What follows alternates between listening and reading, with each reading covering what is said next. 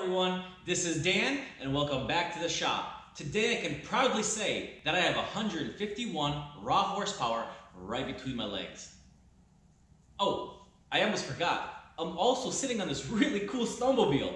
And for today's project, we're going to be taking this bad boy apart just to let you guys see what's inside a snowmobile and how it works. Well, here we have a 2007 Ski-Doo Summit 800cc two-stroke with a long track and 151 horsepower. Now, aside from some of you that work on these machines and know how they operate, the rest of us who never rode a snowmobile might assume that it's similar to an ATV, except this one has 2 skis and 1 track instead of 4 tires. But let me tell you, I think you might be surprised at what you learned here today. So, let's take this snowmobile apart and see what's inside.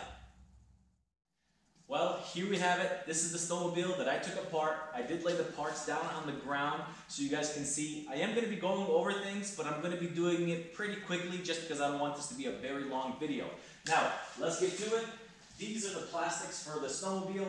This is the speedometer with the plastic housing. This is a snow guard so you don't shoot your buddy that's behind you on the snowmobile. This is the rear tail light. This is a plastic cover for the back of the seat. This is a gas tank. I was surprised, it's a little bigger than I thought, but what do you expect? This is a high rev motor. This is the seat itself that goes over the gas tank. That's how it was hidden. This is the air filter box. Here's a part of the exhaust system. This is the oil reservoir. Now this is the 2-stroke oil reservoir that gets mixed before it gets into the motor. You don't have to mix it in with the gas and then pour it in. This is for a 2-stroke motor, which this is. Now, this is pretty important. This is a secondary clutch for a CVT transmission. Yes, this snowmobile has a CVT transmission. I'm not going to go into depth, but if you want to see how a CVT transmission works, you can go on YouTube. There's plenty of videos out there. But just to go over it quickly, this is a secondary clutch. The primary clutch is on the motor, and then we have this belt that's on the ground that goes between them. And all it does is with centrifugal force, this separates and compresses, changing the diameter of the wheel, which changes the speed of what you're traveling. So, that's that. These are aluminum brackets for the A-frame. Here's just some gas throttles. Now, this is the belt. It's a really hefty belt. This is for the CVT transmission. Now, this is the motor for the snowmobile. It's a Rotex Bombarder. It's a 2-stroke, 2-cylinder. Does have 151 horsepower stock. This one was upgraded a little bit. Here's the rest of the exhaust. This is the manifold that connects to the rest of the exhaust system. Okay, now we're not going to be I'm not going to be taking this thing apart and going into depth because this is a pretty long video. We are going to be making a separate video for this and taking this completely apart and seeing the internals and how this 2-stroke snowmobile motor works. Now, this is the dual carburetor that does attach right to the motor. Here we have the light. This is the pull start assembly, some hoses, another part of the pull start. That's the CVT cover, transmission cover. This is the antifreeze cooler filler bottle. Okay. Now, before I pick up the camera and I kind of show you around on this, I did want to point out to you that this is the main difference, which I find very interesting. So, from the cooler box, from the motor, these 2 lines, which I'll show you on camera better after, there's a plate under here. This whole thing is pretty much tiny little tubes, so it's almost like a radiator, but technically I'm calling it a radiator, but it doesn't look like a radiator. Even if you look underneath, you will never get us a radiator. But they go under the seat, underneath the gas tank, and while you're driving, the snow kicks up, and it melts, and it cools down the motor. I'm not sure if it's because of the weight that's shooting, or is the snow really more effective than a radiator with a wind and electric fan? But for the most part, this is pretty similar to an ATV. You got the upper control arm, lower control arm, you got the shock, you got the steering rack, you have the steering wheel shaft, you got the steering wheel, you got the throttle. It's pretty similar, but the difference, one major difference is, this does have a brake, okay? But it's only one brake, and it's for only one thing. It only has one caliper. The caliper is in charge of one disc that stops the whole track, and I'll show you that later. But the front okay, that is similar to an ATV or to some other equipment that you might be driving, a three-wheeler, golf carts. It doesn't have wheels, obviously, but it doesn't have brakes because it's skis, so that's a very big difference. A quad has brakes in the front, and very important. You can't just be braking with just the back wheels, you'd be sliding around. But in this case, the track is very big. That's why when it brakes with the track, it's very effective. So, aside from that, I'm just going to pick up the camera and start showing you what are the cool things about this machine.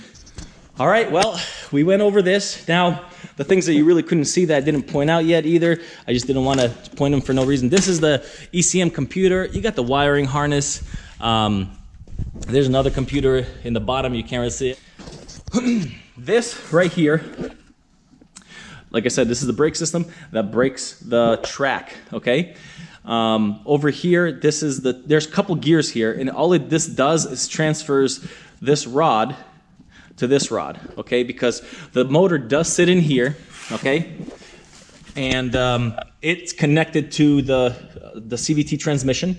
The main clutch is in the front. Secondary clutch is right here, okay? And the belt goes between them. So this is what separates this. The belt, literally, you cut the belt, you can't go anywhere.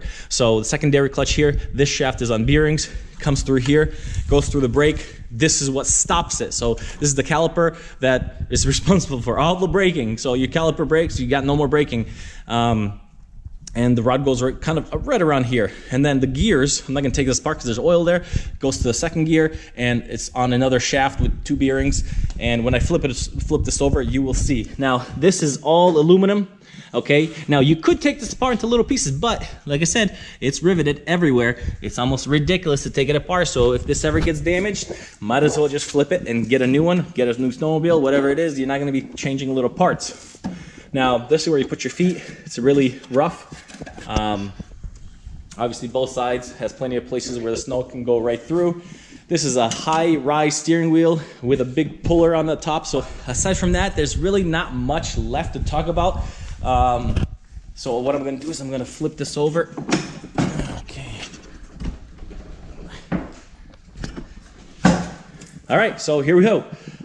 This is the track. Now, as you can see, this is what I was talking about. This undercarriage here, that's what's responsible for the cooling. Little lines go through there. Now, if you look at it like I did, I would never guess until I realized myself what it was.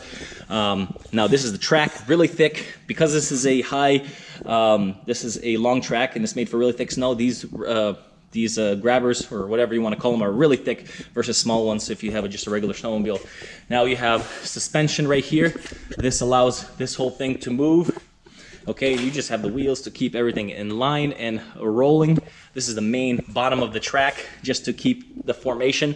So the snow, when you're driving, it doesn't matter what you hit, snow, logs, it just kind of rolls right up on us, so you can't really get anything jammed in there.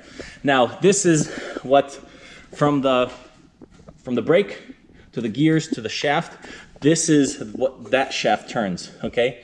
It's plastic. I'm surprised. It's probably very dense plastic, very strong plastic, but you can see it's the wheel with these indentations, which these indentations kind of work almost like a bobcat, a track bobcat, but this is obviously plastic because it doesn't really need to push 10,000, 20,000 pounds, but those turn and they turn the track.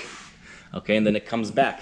So that is it, pretty much. This is the snowmobile. From the bottom, this is the skis. You can see the lower control arm, the steering rack, the upper control arm, suspension. Very similar to any other machine, except this one has a track. Well, this is it, folks. Well, guys, this is it. Thank you for watching this video. Hopefully you liked it. If you did, please subscribe. It definitely helps. Now, there will be more videos to come of things we're going to be taking apart, starting with the snowmobile motor. But if you guys wanted to see something specific taken apart, please leave a comment down below, and we'll see what we can do about that. Thank you.